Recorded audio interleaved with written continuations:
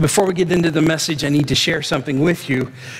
It has come to my attention, I have this on good authority, that on Sunday, February the 13th, this part of the country is set to encounter a massive snowstorm. We're talking the kind of storm that makes people want to stay home, and just be inside. Now, puts us in a very unique position because we know it's coming. We've decided to go ahead and declare that Sunday night, when we would normally have church, we're going to declare it a snow day. Okay? And as we would do on any really big, bad, horrendous snow day, we've already decided there will be no church that night. So from this point on, whenever you hear February the 13th, just think snow day. Do you understand my drift? Yeah. Did you like that? You like that, dude? No. For all the rest of you that don't have a clue what I'm talking about, that is also known as Super Bowl Sunday. And we will be without most of our setup people, our cleanup people, as well as workers in our children's program, our video team, our sound team, our production people. Most of them will not be here, which means that we would be at a very great loss to try to do that. So we are not going to meet that night. We plan to provide you, if you're going to be a part of a Super Bowl party or something somewhere else, we will have for you by next week, we will have a devotion if you want to share that wherever you are with your friends or family. We are going to pre-record the sermon for that night so that you can watch it anytime that you want after Sunday night. We'll give it online, and then, the other thing I wanted to say is that you can give online if you want to. You can also mail your offering in. But the kind of key thing, since we're not going to be meeting that night, is, first of all, I'm trusting that you're all going to be here next Sunday night, right? February the 6th. Okay, you're going to be here, and then be back with us on February the 20th, which you just heard tonight is our chili cook-off night.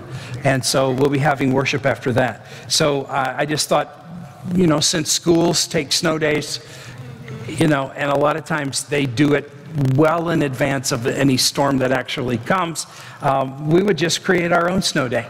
Okay? So some of you are not amused. I look at your faces. It is a wonder that I can ever finish a sermon in this group, because sometimes your lack of expression stymies me. Okay, I'm just letting you know, in case you were curious. You weren't even curious, were you? Okay, take your Bibles, please. Tonight we are going to be in Mark chapter 10. I'm going to read for you verses 17 to 22 in just a minute, as well as verse 27. This is the story of the rich young ruler. Some of your Bibles may actually say rich young man, but we're going with the one I grew up with. He was called the rich young ruler. He approaches Jesus and he wants to know one thing. What does he have to do to inherit eternal life? And there should be warning sounds and red flags going off all around you with that question. What must I do to inherit eternal life? Let's jump in here. Mark chapter 10, beginning in verse 17. It'll be on the screens as well. As Jesus started on his way, a man came up to him and fell on his knees before him. "Good teacher," he asked, "what must I do to inherit eternal life?" And we don't have a problem with that, just from our vantage point, but a good Jewish man would never speak to another man and call him good, because that was a phrase, that was a word that was reserved for God. And so we got a problem here that this young man is already crossing the line. So he asks what he has to do to inherit eternal life. Verse 18, "Why do you call me good?" Jesus answered, "No one is good except God alone." Verse 19, "You know the commandments.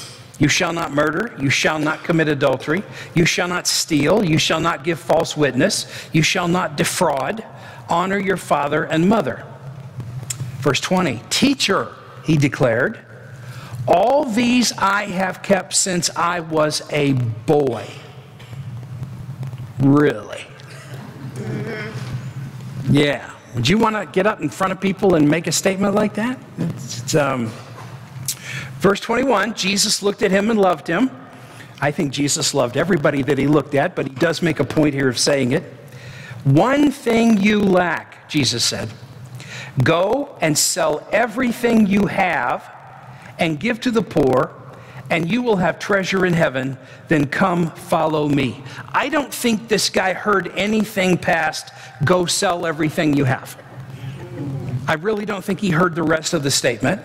You're going to have treasure in heaven, then come follow me. Verse 22. At this, the man's face fell.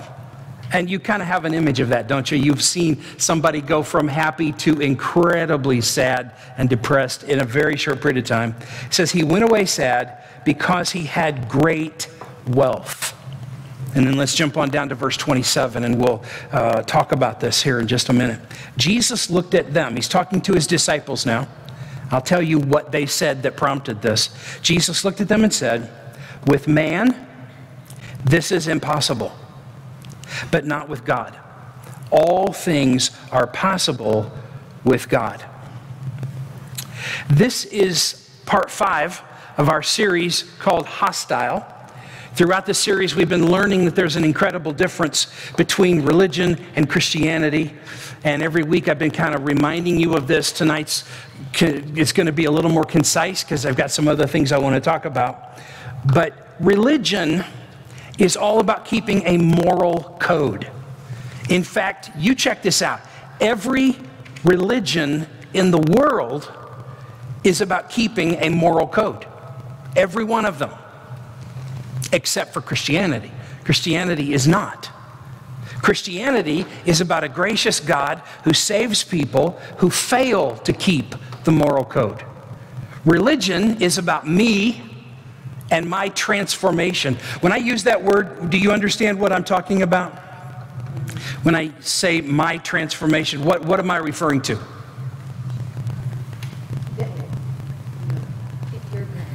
Pardon? Okay. Yeah, you guys are all kind of coming around the sides at this. My transformation would be like saying my life change. Okay? So, religion is all about me and the changes that I need to make, which is what you guys were getting at there. Christianity is all about Jesus and his substitution. You've heard us use that word before. Substitution in what way? Where did he go that he didn't need to go? To the cross. Who did he go for? All of us, exactly. So religion is about me and my work for God. Christianity is about Jesus and his work for me. Last week I told you that the goal of Christianity is not to make you a better person or to make you sin less. That is not the goal of Christianity. Most people assume that is what the goal of Christianity is, but that's not it. That's not the goal, okay? The goal of Christianity, go ahead and put this up here. The goal of Christianity is to give you Christ. And I think we gave that to you last week.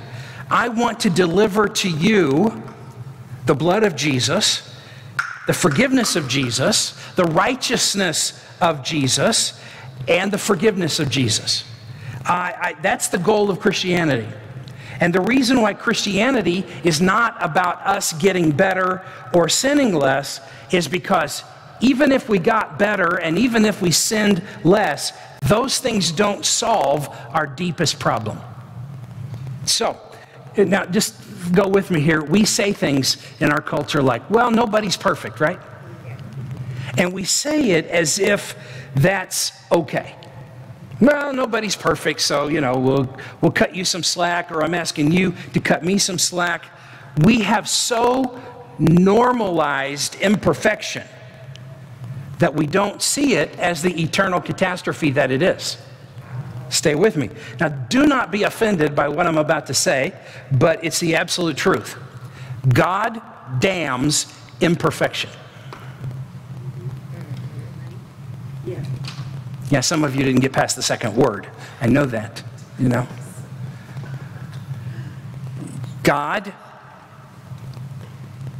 damns imperfection. So I think we could say imperfection is not a joke to God. We shouldn't feel better about ourselves by simply saying, well, nobody's perfect, you know, as in that's supposed to give me some slack. And this is something that I think we understand, but I want to try to go there for a little bit tonight.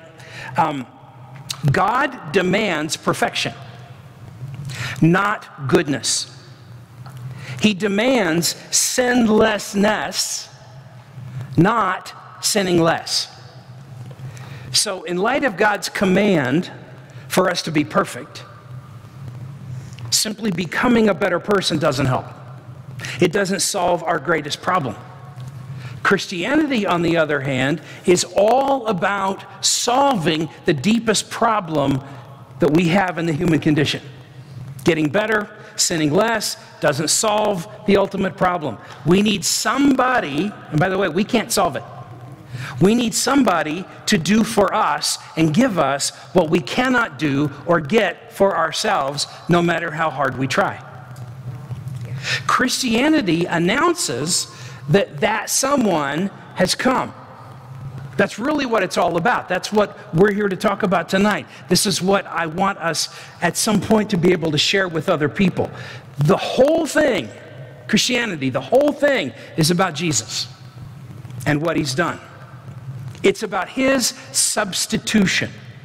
Because if we really look at our lives, you just think about yourself right now. If we really look at our lives carefully, what we'll probably discover is that our transformation, our life change, hasn't happened as fast or as much as we hoped that it would.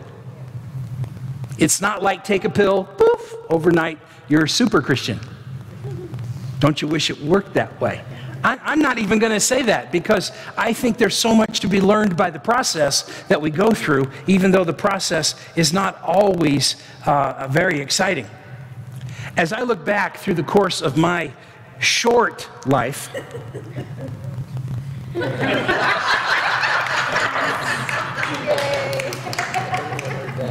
that wasn't even meant for a laugh. You know, okay.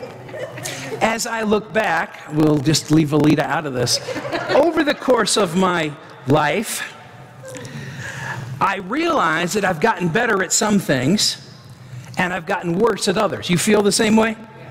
And in a lot of the things in my life, I'm basically the same. There's not been a lot of change. When I feel convicted about the ways that I've gotten worse, it actually shows me that I've gotten better. Are you with me? Okay? And okay, one more time, because you're not going to be able to write it all down. When I feel convicted about the ways that I've gotten worse, it actually shows me that I've gotten better. Okay, I get worse, I'm convicted about it, that means I'm getting better. Now, on the other side, when I feel proud about the ways I've gotten better, it actually shows me I've gotten worse. And this whole thing could just cycle around and around and around she goes, and where it stops, nobody knows.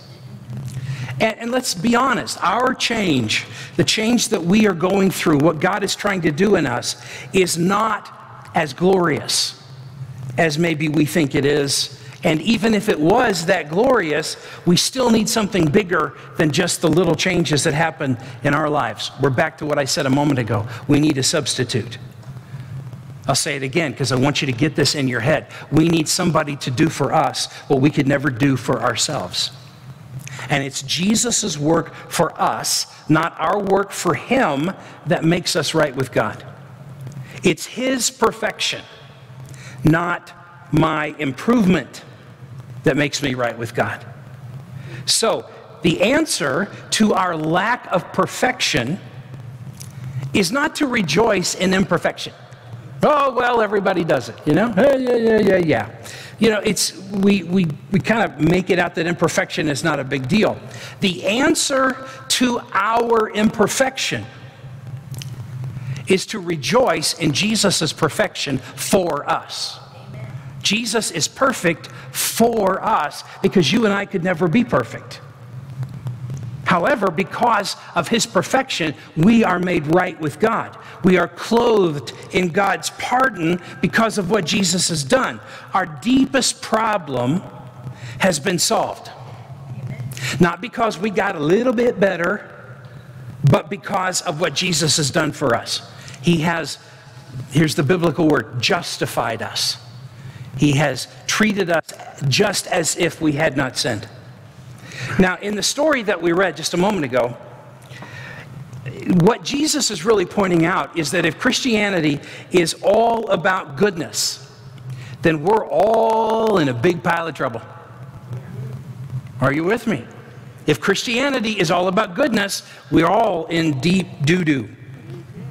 If Christianity is about our improvement or our goodness or our ability to sin less, then we're all in big trouble. It's interesting to me, the response, and I think I can say this tonight because I don't think that any of you fall into this category, although I may find this to be true. There are certain things I say when I'm preaching. Some of them are things that I've said since pretty much the start of the crosswalk that get some kind of response from people, not always positive. For instance, things like, God only uses broken people because broken people are all there are, okay? I've used that many, many times, and invariably there will be at least one person in the room who frowns at me when I say that. To which I want to say, seriously, doesn't human history prove that we are not nearly as good as we think we are? So God uses broken people because there really aren't any other kind. Or when I make this statement, we'll never know how good God is until we realize how bad we are. You know, again, there's just something about the sound of that some people just kind of look at me like, some of you are making faces at me like long, sad, yeah. I just know some people don't like the sound of that. I think what has happened, especially in our culture, is that we are addicted to needing to believe that we are good. We really want to believe that we are good. We're almost to the point of being addicted to it. And part of the issue is the way that we tend to look at the word good. Let's focus on that word for just a minute.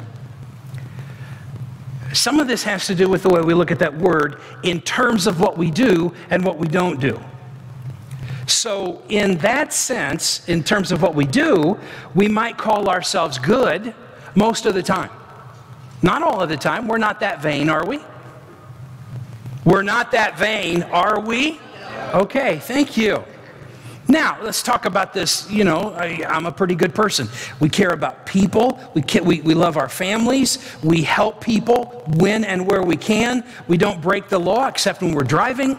You know, just... Yeah, okay. I knew there would need to be a confession time tonight. We tend to think that we're nice, and we're actually pretty friendly. This group is that. And those of us who know us best, would probably agree with us that we are pretty nice people. I've always been impressed with, what am I wanting to say? That word just, poof. Generally at funerals, I'm handed a piece of paper that have all the information about the person that just passed. And I'm supposed to read that information. What do we call that? Obituary. An obituary, thank you. I'm amazed. It's generally not so much in those words, but then it's in the words of the people who follow that, who want to say a word, you know? And my thing about this, can I just say this? If somebody gives me the opportunity, there will be no extra words at funerals, okay? That's just a personal thing for me. There don't need to be words. I have seen people open their mouths and get in so much trouble with all the relatives in the room, they should have kept their mouth shut. Things would have been so much better. But it amazes me as I listen to their little, I don't know, what do we call them, eulogies, little things like that. I'm amazed at how saintly that person was. Because in some cases, I knew that person. And I failed to see what just got mentioned. You know what I'm talking about. Okay, so understanding what I'm talking about, how do we reconcile this, what we're talking about right now, this definition of good, because we would all think of ourselves as fairly good people. Our friends are pretty good people. How do we reconcile that definition of good with what Jesus says in this passage when he says no one is good but God? And I don't think there can be any confusion about what he said. He was very clear in it. And later on, I think we have a slide for this, Romans chapter 3, verse 10. The Apostle Paul is probably thinking about the same thing when he says there is no one righteous, not even one. And then you jump on down to verse 12, and he says the same thing. There is no one who does good, not even one. So how do we reconcile this understanding of goodness from Scripture with the ones that we have, for the most part, hey, I'm a pretty good guy, she's a pretty good girl. How do we reconcile all of that? Well, the answer lies in what we usually mean when we use the word good, and what God means when he uses the word good. The way that you and I would normally define good has to do with what a person does and does not do. So a good person is someone who does the right thing. A good person is someone who avoids the wrong things. A bad person is that one who does the wrong things and avoids doing the right things, okay? So a good person is someone who is nice and kind, and a bad person is somebody who's selfish and mean, okay? That's basically, typically the way we understand good and bad. It's based on what we can see, right? A person's conduct, what they do. So when one of your kids does something bad, we tell them, you're bad. You're bad. Or when they do something good, we say, you're good, Got that from your dad, didn't you? Yeah. Or if you're bad, we know where that came from. But in this passage, Jesus reveals the way that God defines goodness. And that goodness is very different than the one that we're talking about. Jesus cuts through the outer behavior of a person and looks at the heart. And he exposes what is in a person's heart. And he does it in this story by hitting him right where it hurts. Now, the first thing I want you to notice, and I hope you still have your Bibles open, the first thing I want you to notice is the rich young man's question. That's in verse 17. Can we put that back up here? It said, good teacher, what must I do to inherit eternal life? His question is religious to the core. Okay? It's like, we're not going to turn to this, but over in John chapter 6, Jesus' disciples come to Jesus and they ask this question, what must we be doing to do the works of God? That's kind of an interesting question. What is it that God wants us to do? What kind of works? What kind of actions? And Jesus says basically to them, do you want to know? Do you really want to know? And they're like, yes, we want to know. And they're getting all excited because Jesus is getting ready to give them a checklist of things to do to ensure that they're doing the works of God. That's what they think. Would you agree that that's what Jesus is about to do for them? No. In a remarkably anticlimactic way. Jesus says, if you want to know what you should be doing to do the works of God, then believe in the one who he sent. Jesus said, that's it. They're going, okay, we got pencil and paper here. I'm going to write down my checklist. I'm going to make my boxes. Okay, what are we supposed to do? Jesus says, if you want to do what God's called you to do, then believe in the one he sent. Who's that? Jesus, yes. It's always a safe answer when you're not sure. Say Jesus, okay? Anytime we begin a conversation, or anybody does, with what must I do, God, I think, has ways to reminding us what he's already done. And I think that's a key thought for us today. We may say that God's love is unconditional. Would you agree with me on that? We've studied that before. We say that God's love is unconditional, but let's be honest, we still assume that there's something we have to do to earn it, functionally speaking. Okay? Even though we believe in the statement that his love is unconditional, we still believe, let's be honest, that we must do something to earn his love. You know, God's going to bless me if I'm good. God's going to love me more if I obey. I'm going to inherit eternal life if I do enough of the right things. We assume that on those days when we are being good, do you have those? Where you're being good? We assume on those days that God loves us more. And then on those days when we're being bad, we assume that God loves us just a little bit less because we really ought to be good. That's the way we assume God is. Why? Because that's the way everybody else is. We take a cue from humanity and we put that characteristic on God. And since everybody else in our lives is conditional, we assume that God is conditional too. And the unconditional nature of God's love and acceptance messes with us. By the way, it doesn't mess so much with us as it does with our view of somebody else. You didn't go there with me, did you? We said his unconditional love messes with us. It's not so much that God unconditionally loves us. I just can't hardly believe that he loves you.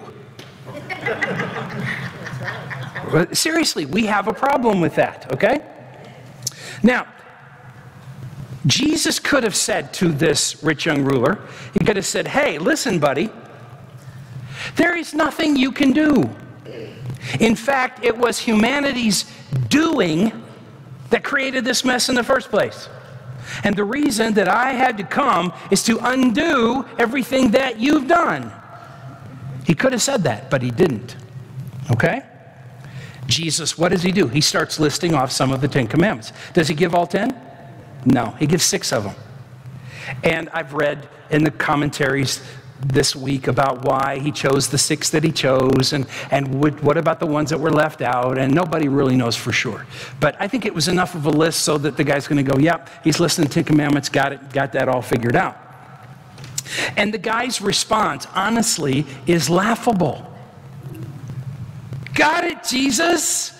Got it. I have been doing that since I was a little kid. Come on, Jesus, give me something that's hard. I mean, this guy's going, yeah, okay, Jesus, come on. Now, if I were Jesus, oh, that's dangerous, isn't it? I would have looked at him and said, are you kidding me? Seriously? I just walked you through 6 of the 10 commandments, and you have the audacity to say to me that you've been doing those pretty much perfectly since you were a kid. You're telling me that ever since you were little, you've just been doing everything right? I think Jesus could have started in on him with the Sermon on the Mount. I think he could have gone from there to something else. Jesus could have said, it's real simple, buddy. Be perfect as your Father in heaven is perfect. Jesus did say those things, didn't he? Now, there are things that I would have loved for Jesus to say to put this guy in his place. Yeah? Things like, hey, you, love perfectly, sacrificially, selflessly, not just on the outside, but on the inside too. In other words, you must always want to love perfectly, to sacrifice, and to be selfless. Jesus could have said what that means, rich young ruler, is never hurt anyone, physically, emotionally, or relationally. In fact, you can never want to hurt anyone physically, emotionally, or relationally. It's not enough that you don't hurt anyone on the outside. You must never even desire to hurt anyone on the inside. And you must always help everyone. And you must always want to help everyone. How are we doing so far? I think that's what Jesus should have said to this guy. You know, come on, ring him up good. This young man, I think, was pretty full of himself. Jesus could have said all of that and much more, but he didn't. What he says, which goes in such an opposite direction, is, hey, why don't you sell all your possessions and then give everything to the poor? Your house, your car, your boat, everything, even your camel. You know that's going to be on the list, right? Okay? Jesus wants to make one point very clearly here. To be in with God requires total perfection, sinless devotion, untainted faultlessness, unbounded sacrifice, and absolute generosity. And the passage says that when the young man heard this, he went away sad. Because what was the word you used just a moment ago, Anita? Impossible. That's what was going through his mind. Now, what we didn't read is what happens next with the disciples. Jesus' disciples see this guy leave, and they come to Jesus, and they're going like, whoa, time out here. How is anybody going to get in if that's the qualification? Your answer to that guy was to like walk through the 10 Commandments and then tell this guy to go sell everything and give to the poor. If that's what's required, then who can do it? And we have Jesus' answer in verse 27. Look with it again. Look at it again with me. Jesus looked at them and said, with man, this is impossible, but not with God. All things are possible with God. What he's saying to his disciples is, you're right. It's impossible for you to do this. In other words, that's the whole reason I'm here. With man, it is impossible, but it isn't with God. With God, all things are possible. God makes us right with God. We don't make ourselves right with God. God justifies us. We don't justify ourselves by what we do or what we don't do. Now, interesting thought. Had the rich young ruler stuck around to hear the conversation with the disciples, which, by the way, was the only news that would really set him free. With man, it's impossible, but it's not impossible with God. At that point, I think the rich young ruler might have fallen on his face and said, oh, Jesus, I am so sorry. I spoke of things I didn't understand. You made it very clear that there is nothing I can do to inherit eternal life. So I think his next question would be, so where does my hope come from, good teacher? And Jesus would have been saying, it comes from me. At that point, I think you would have heard Jesus say just what he said, with man it is impossible, you can't do it. And what I would have added in here is, wrong question, dummy. Jesus didn't use words like dummy, did he? He lets me use those words. Yeah. What can I do is always the wrong question. The right question is, what has Jesus done? Instead of what can I do, it's what has Jesus done? That's the question that, when answered rightly, puts us right with God. Think about this. The one who is good, the only one who is good, came to do for us what we could never do for ourselves. This one, this only one who is good, came to meet our failures with his forgiveness to the tune of 70 times 7. He came to meet our guilt with his grace. He came to meet our mess-ups with his mercy. He came to meet our exhaustion with his rest. The one who is good, the only one who is good, came to pay our tab in full and to clothe us in a straitjacket of righteousness. He came to free us from the need to prove ourselves. Isn't that incredible? I do not have to prove that I am worthy. I do not have to prove that I am lovable. I don't have to prove that I'm good. We could put it this way. Standing before God, the goodness of God is all we have, and His goodness is all we need.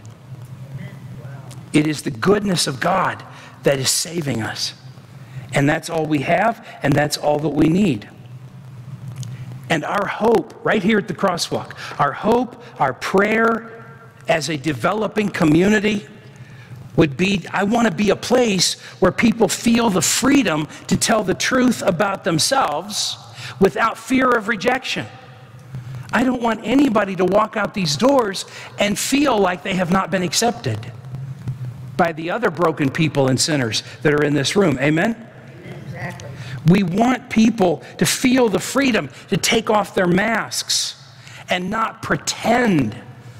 Oh, I don't know about you, but I feel so sorry for people who are pretenders. It's a great Jackson Browne song, okay? But it's just, some of you? Yeah, some of you are going, who's Jackson Browne? No. I can't believe some of your musical knowledge or lack thereof. We want people to not pretend that they're better than they are, and we want this place to be a place of recovery. We want to have all kinds of broken people come here to figure out, how do I live in a broken world as a broken person? That's why I've never been ashamed to tell you what happened to me and my story. Partly because I cannot expect you to be willing to tell your story if I'm not willing to tell my own. Did I do things that I regret? Absolutely. Have you done things that you regret? I hurt people. Hurts me very much. You have hurt people. We all have guilt and shame that we need to deal with. Listen to this, please. If everybody knew about us, everything that God knows about us, we would run for the hills. Absolutely. And as I wrestle with this, and I hope that you wrestle with this too, as I wrestle with what I went through, I've discovered there's basically two ways to deal with this. The first is to convince myself that others have done much worse than I did, and convince myself that even though I'm not perfect, at least I'm better than those people. I'm messed up, okay? But they're really messed up, okay? I mean, who doesn't mess up, right? Do you mess up? Or nobody's perfect, and right? Should that make us feel a whole lot better? No. I've tried it, and it doesn't really make me feel any better. And yeah, you see, I know the truth about myself. And if you're willing to be honest, you know the truth about yourself. That's the first way that we try to deal with these feelings. The second way is to accept the fact that I am not good. According to God's definition, I am not good. But I also believe that God was good for me. This is such an important concept for us to get. So you got it? There's two ways for us to deal with this. We can either compare ourselves to someone else who's worse than we are, or we can accept the fact that we're not good. What do we call that? Owning it. And agreeing with what Jesus says here. Agree with the fact that Jesus says there is no one good but God. And that includes me and you. We agree with the Apostle Paul in what he said in Romans 3. There was no one righteous, not even one. There is no one who does good, not even one. And if that makes you feel uncomfortable, and it makes me feel uncomfortable, what that reveals is how much we have built our identity on appearing to be good. Yeah. That little thing that gets real uncomfortable inside of us when we kind of tell a half-truth, or we kind of bend the story a little bit to make us look better than we are. That little thing inside of us that's uncomfortable is our idol being exposed. The idol called me. Don't tell me I'm not good. I've built my whole life on believing that I'm good, or at least thinking I'm better than that person. See, the first option of comparing yourself, it doesn't deal with reality. So there's no way that it sets you free. because it just hides the truth, and it ultimately leaves us sad, which is what was said about the rich young ruler as he walked away. He went away sad. The second option, which is agreeing with Jesus that we are not good, is accepting the truth about us, accepting what the Bible says about us. And it opens us up to the mind-blowing, heart-warming, impossible truth about God that because Jesus succeeded for us, we are free to fail without fearing that God will ever stop loving us. If our standing before God is based in any way, shape, or form on our goodness, then we are building on sand, people, and the storm is coming. One wave can come and knock all that down. You say, oh, well, Pastor, you got such a low view of yourself. No, I don't. It's just that I know I'm free. I don't care what you think of me. And that's called freedom. Why? Why can I be that way? Because my life is based on what Jesus did for me, not what I did. So God's love and God's acceptance and God's approval, it's all ours and forever. And that means if I tell you the truth about me and it scares you away and you reject me, I really haven't lost anything. Because we can stomach the rejection of others because we will never have to deal with lovelessness or rejection from God. That's what sets us free. God knows everything about us. I am convinced that if you and I could just sit with that one for like 4 or 5 days in a row, just that line, God knows everything about us, I'm not sure where we would end up with that. It's an interesting thought. God knows everything about us, and yet because of the work of Jesus Christ, He loves us unconditionally. He accepts us fully and finally. I like this. I don't know. I just like this. God approves of us. Ooh, I like the sound of that. And we will one day hear those words. I'm counting on it, by the way, okay? Well done, good and faithful servant.